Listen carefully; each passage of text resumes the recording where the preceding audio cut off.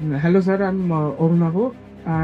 Sir, I have to ask that when you said about ideas, that in the microbiology part of your company, I heard that in the R&D that they are trying to make green solvents and focusing on the biodegradable parts.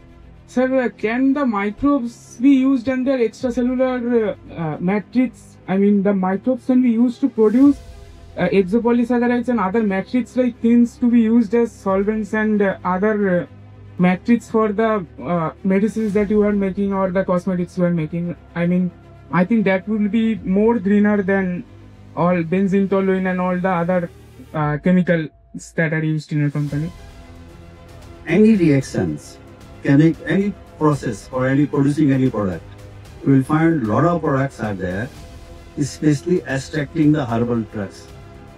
You can produce normal way. There is a process with the fermentation. If you talk about fermentation, microbiology roles comes in. There is a process with enzymatic, but those processes are not known, not to be worked.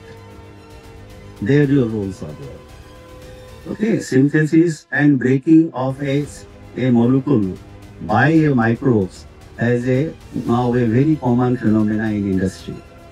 In this area, very little has been worked, a lot to be worked, and where a active gray cells of yours will be more useful.